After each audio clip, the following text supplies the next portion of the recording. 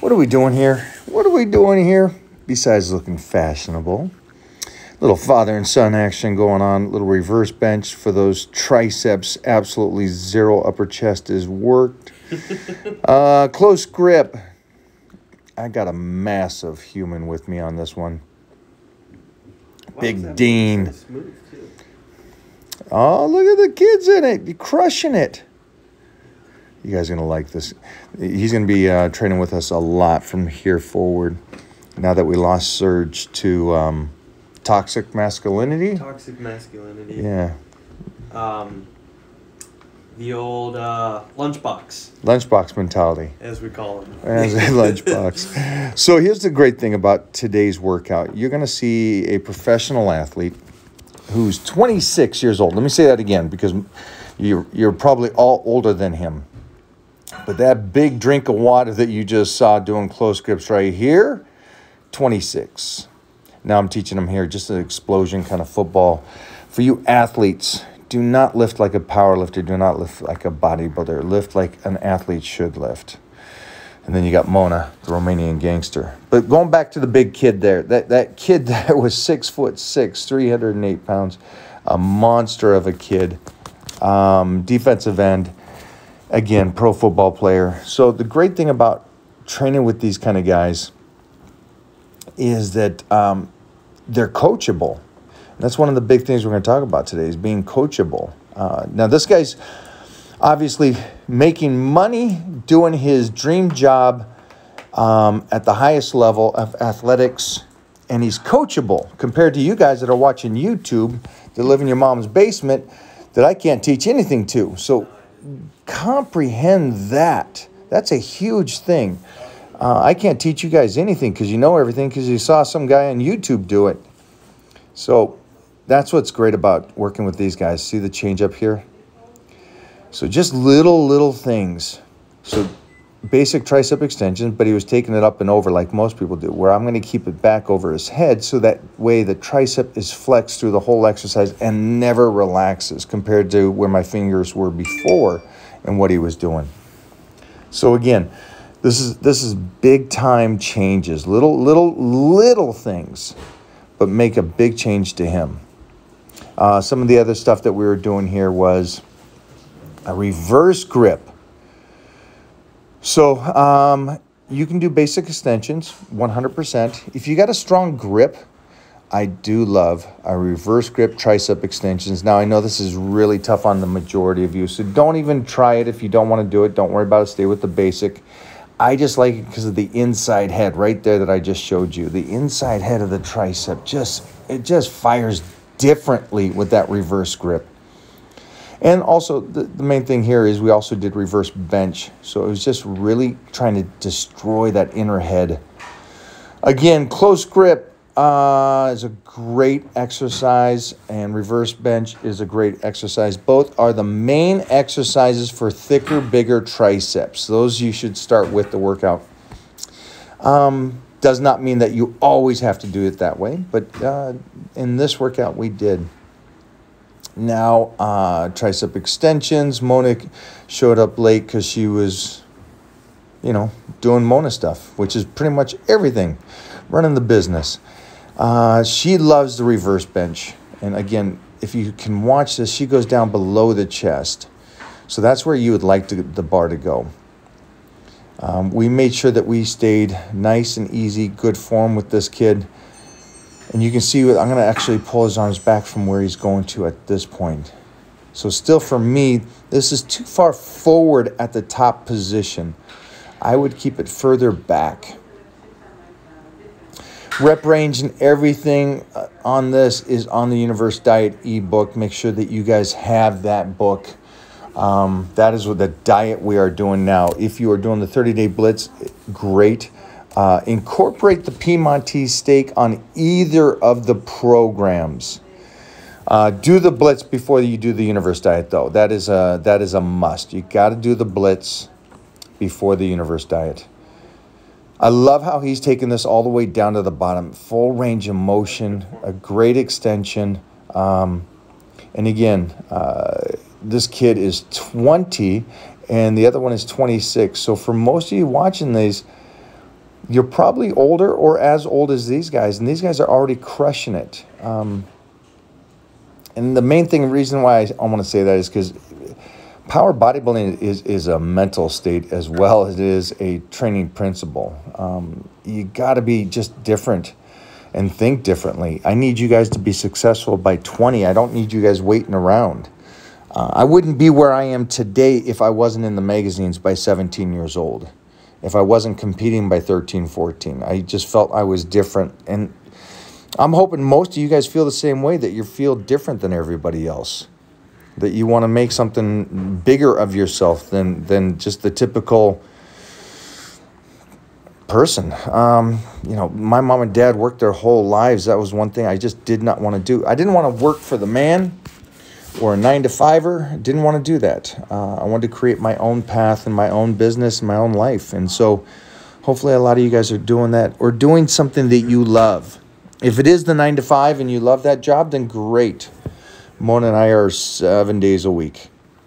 You guys are seeing this is a reverse bench, followed by the reverse tricep extensions. See how little those elbows move? It's all that forearm squeeze. Woo! All right, now you guys are going to like this.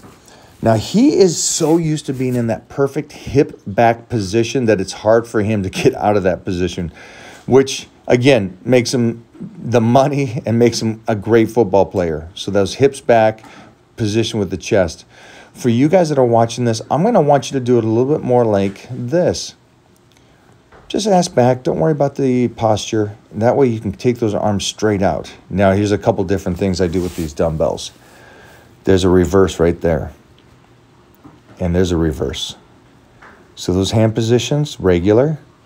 So those are 3 different ways to do that, okay? So try that all 3 different ways. Again, keep that rep range going high and fun. Hey, Jeffrey, is this all triceps or we got biceps on this one? Biceps. All tries. We don't give them the buys. Guys, you're not going to get the buys here. No, sorry, guys. That's going to be at another day. You're just going to have to. But I popped the top, though. What are you eating? Don't worry about what I'm Look eating. at this. I'm dieting down doing the universe diet. He comes over here with hamburger buns. Don't worry about what I'm eating. Those potato ones, too. You Okay. don't know what I'm doing with these. All right, get out of here. Okay, so that hand position. 3 different positions. Reverse, regular, and then again reverse. He looks like a doctor here with that mask on right there. Then you can easy curl bar. If Jeff was filming this any better than this, then it'd be, there we go. So again, you're going to love this. When you do this, hold it on the backside. So let it come down and then push it back up. But it's that squeeze right there at the top that is so badass. You're going to see it through his black shirt, which is tough to do. Look at that flex. Oh, you could see it. Boom. That's what I want for you guys when you do this. And again, I don't worry about the back here arched over, whatever, range of motion. I'm fine. You're not going to hurt yourself, guys. That's what the back is. It bends over. I did not have, or I don't think I had Dean do this because of limb position. I see we had him try. But limbs are a little short for this aspect where it worked good for me and the kid. So we go right back to the dumbbells for him. And again, you're going to find out with you and how your body functions if you can do it this way or that way. Both are great. And why are we doing it like this and not on the bench? Well, because he's a football player, so he's an athlete. So I didn't want him to relax on the bench doing this. I wanted him to stand up and have to hold that and use the whole body to counterbalance that. You guys don't have to do it that way. Oh my gosh, Serge just showed up. Holy cow. So same thing here. Watch this. Watch the form coming around. That's regular. Reverse. This is good. And Serge is here. And then reverse and reverse. So you guys can try all 3 different ways. Whoop, whoop. Look at that. Main thing, though, do not, and I see everybody do this. I see everybody throw it back on kickbacks and use heavy weights. And that's fine. That's fine sometimes, but today was more of an isolation. We already hit the heavy stuff. Go for it. Last clip. That's the last clip, guys. He's giving me the outs. This is going to be it. So we're going to go over and we're going to talk to him about what I said at the very beginning of this, and that is coachability. Can you be coached? And again, I think most of you cannot be coached. You already know too much because you already saw some YouTube on how to do it. Weight Training for Dummies 101. And so now you can't be coached. That's not right, Mike. You're back. You're going to hurt it. You guys love both of these. Hold that bar on the backside. So I'm going to let you enjoy this. And then we're going to listen to a professional athlete, pro football player, talk about being able to be coached. And the second thing we talked about was, Like, what was it? ooh, the hard times. Everybody wants to enjoy. Bye. All right. So the question I had is this, coaching ability. You don't get to your level, or the majority of people do not get to your level that are not coachable. And so for the kids out there that are listening, that read on the internet how to do something, and then that's it. I don't want to hear anything. I don't want to be told I'm doing it wrong. What do you tell to those guys? Or what can you give those guys? You know, I've seen so many guys that had so much talent, but they weren't coachable. And when things maybe went wrong for them, they pointed fingers or didn't take, you know, criticism or whatever it was. When you have someone who believes in you and who wants to see you get better, you have to understand that and take that.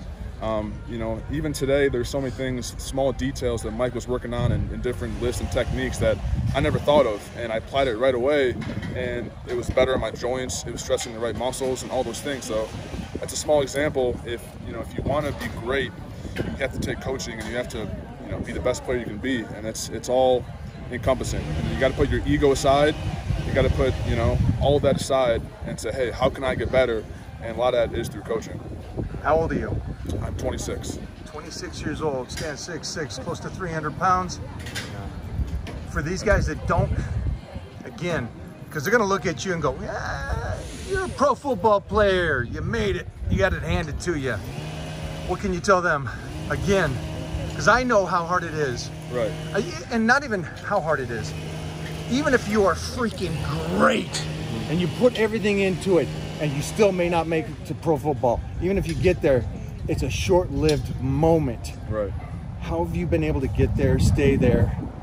And again, for the kids that may not comprehend that you're just the same age, if not younger than everybody watching this, what is it that you can tell them about the struggle? The biggest thing is you have to fight through adversity. Even the best players have adversity. There's bumps in the road, there's injuries, there's poor games, whatever it is. You got to stay the course, believe in yourself, trust your training, again, take coaching, and see the big picture. And if you do that, if you keep working, put your head down, be process-driven, then the results will come for you. So it's not just about loving everything's life is great and stuff? It's not at all, not at all. I mean, there's a lot of tough days, training camp, you know, there's days where your body isn't feeling it, but you got to get up in the morning and go to work and be a pro. And that's the biggest thing, is being a pro, setting a standard, and you know, that's what it's all about. Thanks, brother. Yeah, thank you, man. We'll get more of this stuff. Yes, sir. Yes, sir. That's a great, look at him. What a big freaking stud. Again, I'm going to say this, 26. The reason why I say 26, because most of you are past that age, and you guys look at me and you go, hey, I got time. You don't have time. It's 26. You got to be making it right now.